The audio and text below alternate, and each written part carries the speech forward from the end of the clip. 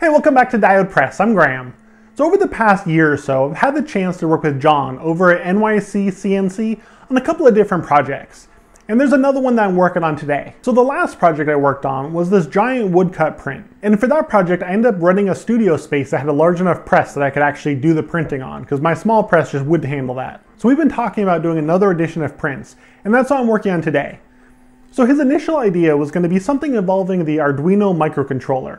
And it's something that both of us use a lot, so I was really into the idea. And then from that point on, it just kind of grew. So I'll have links down in the description box to his site where you can pick up this print that I'm making today, or the larger woodcut that I made a few months ago. So for this project, the end result's going to be an addition of 25 numbered prints, and I sent those along to John. And then I have a few artist proofs, which I'll be keeping for my collection. And so as a kind of a thank you for watching the videos and supporting this channel, I'm going to be giving away one of those prints to a viewer of this video. So just stick around till the end of the video and I'll have all the details of how you can win. And if you want to help support Diode Press, you can check out the shop where I have lots of artwork, stickers, zines, and things like that. So thank you so much for watching and subscribing. I really do appreciate it. And let's jump right into the project.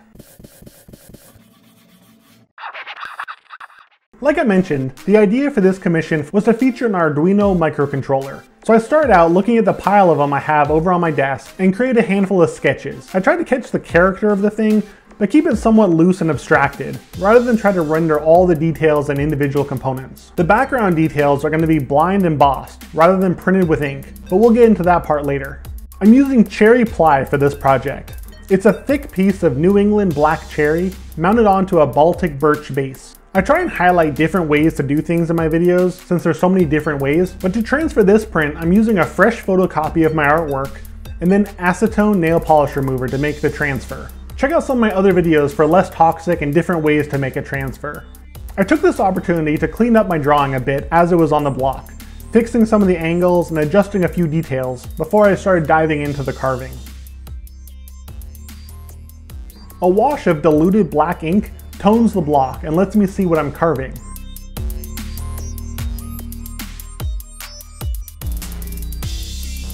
I'm using a bench hook to keep the block from sliding, and then I can really dig in and clear out the big areas.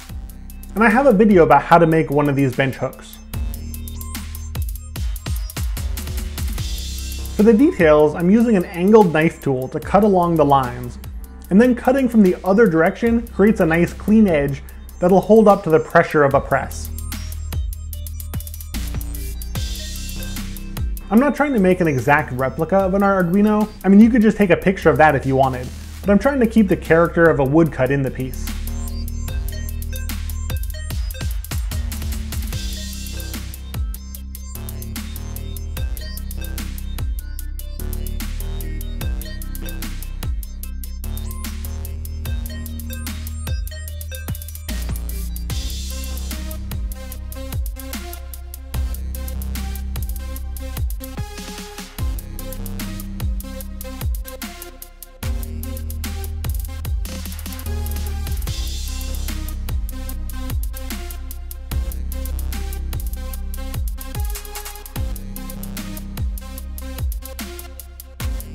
Now that I'm done carving, I'm making a print by hand, just to make sure I'm happy with all the carving and doing any cleanup that's required.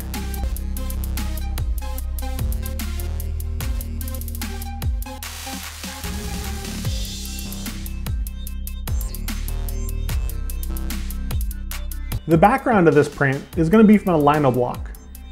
To get my image onto it, I'm using the inkjet transfer method. This is a sheet of sticker paper with all the stickers removed. So basically it's just a waxy sheet of paper. And you only have really one shot per page, but when you line it up and burnish the paper, it creates a nice transfer onto the block.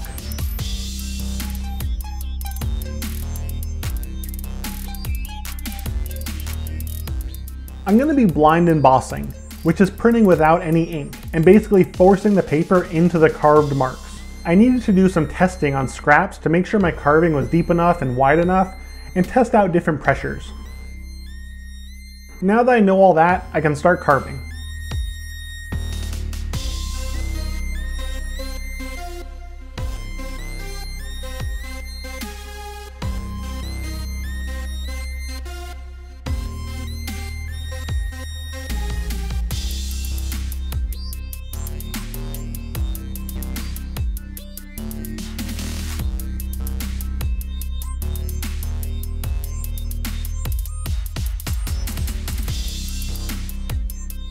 I'm using Hahnemühle printmaking paper, which is very thick, strong paper, and it'll let me get a really nice deep embossing. Traditionally, I tear my paper down to size, but there's no rules, so in this case I'm cutting it to size so I get the nice clean edges. I'm working on a new registration system, and it requires using a 3-hole punch on the edges of the paper. I'm reinforcing the edge with tape since this paper is going to be soaked in water. I'll be creating a separate video all about this registration jig, so keep an eye out for that. But this prototype has magnets that let it stick to my press bed, allowing me to keep it in place and then drop my block right on it. I've been soaking the paper for 45 minutes, so it softens up the fibers and allows them to be pushed into the lino block. I'm blotting them off so there's no excess water to ruin the wood base that the lino block's mounted on. Now I can line up my registration holes onto the base and then run the print. I have a piece of newsprint on top of my paper and then a felt to help squeeze the paper into the block. And here's the first step of this print done. Keep in mind when you soak paper and then run it through a press, it's gonna stretch. And the paper in this case ended up being longer and a little bit narrower than when I began. So you have to keep this in mind when you're cutting down your paper, and also when doing multiple plate prints, that you need to register one layer on top of another. And there's ways to avoid this, including calendaring the paper, but we'll talk about that another time. I was really excited to do the final printing of this project. It's my first time using Speedball's new professional relief ink. So this is the Super Graphic Black by Bill Fick. You might remember I printed that last large woodcut over at the Super Graphic Print Lab. And the folks over at Super Graphic are all great, and I can't really say enough good things about what they do over there. I was given this can of ink on my recent tour of the Speedball factory, try it out. And you can check out that tour, and I'll put a link in the description box. So I'm going to be doing a full standalone video about this ink soon, but my honest opinion so far is that I absolutely love it. And here's the final print. The embossing is a bit hard to show up in video, but hopefully it comes through okay here.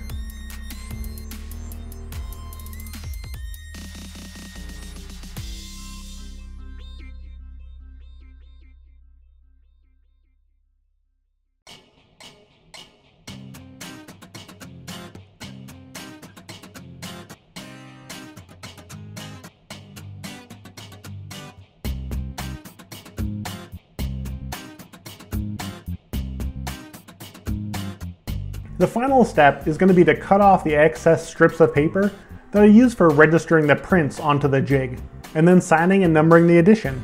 Maybe it's just me, but I always use a scrap of paper to help make sure my title and signature fall in the same spot on all my prints in the edition. Not that anyone would ever have more than one print to be able to know that. I've also gotten into the habit of adding some information on the back of prints. Often you can't read an artist's signature, and if the print ever gets sold or given away later down the road, this will let the new owner know who and when it was made. Finally, I can package them up and send them along to John.